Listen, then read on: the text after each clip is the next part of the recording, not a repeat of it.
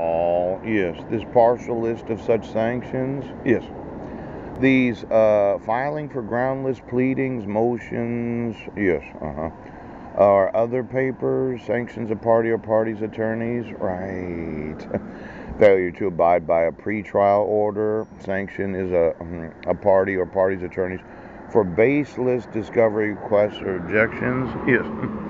Now, when the petitioner that didn't acknowledge the court order never appeared in court to testify that I committed any crimes in Sequim, Washington, right? And didn't appear in court in Jefferson County, yes. She never actually said I was in Brennan, Washington. You filed a 2-count criminal complaint? Pooch.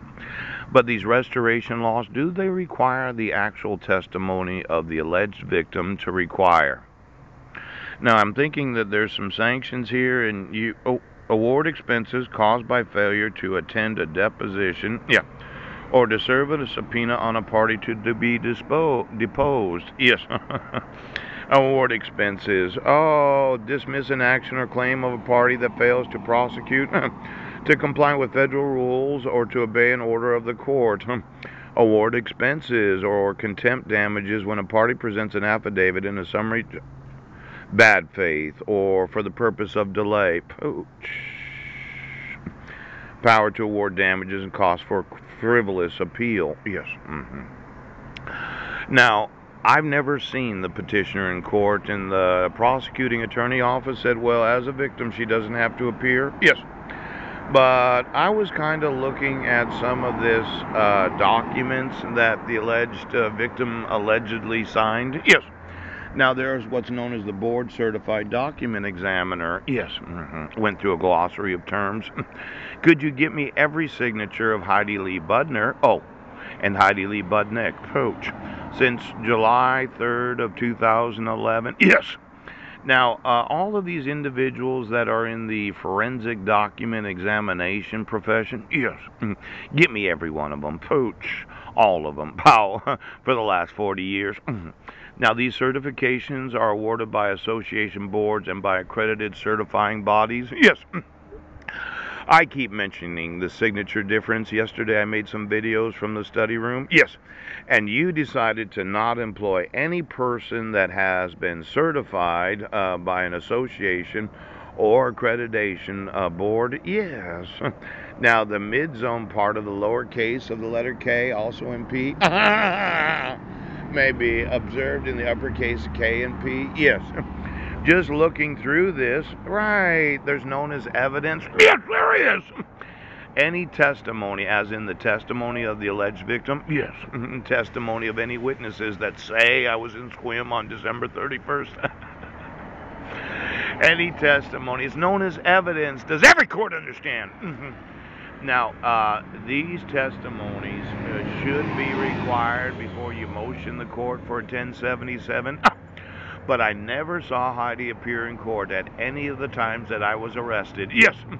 Now, I know, issuing a traffic citation, you were sure it was a he said, she said, she said. These documents known as actual court orders, yes.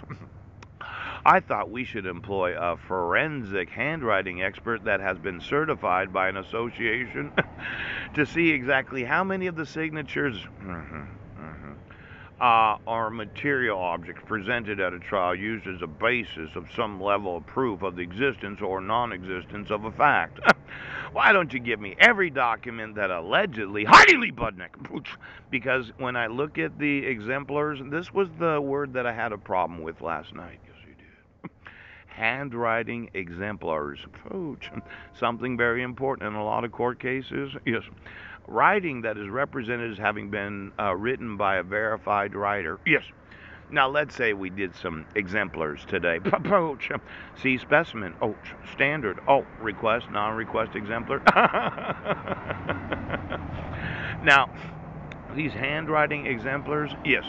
I don't think it's Heidi's handwriting on the actual protection order that was served on me. Yes. Did Heidi fill out the other, well, let's see, there's 6 pages there. Yes. The other 18 pages of the protection order packet that Clallam County, Well, we're going to get some exemplars today, aren't we? Oh, we're going to find out exactly who it was that did all the handwriting.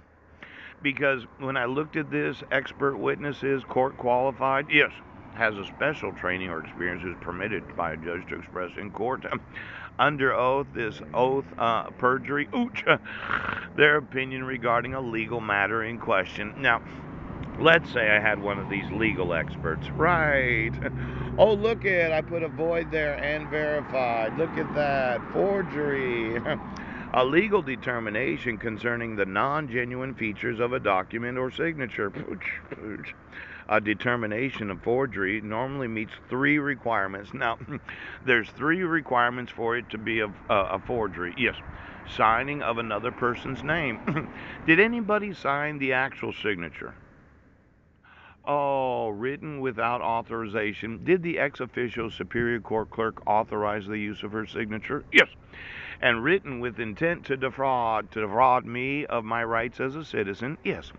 Defraud my sons of their father? Yes. To continue the scheme or plot of child abduction and kidnapping? Yes. To defraud the United States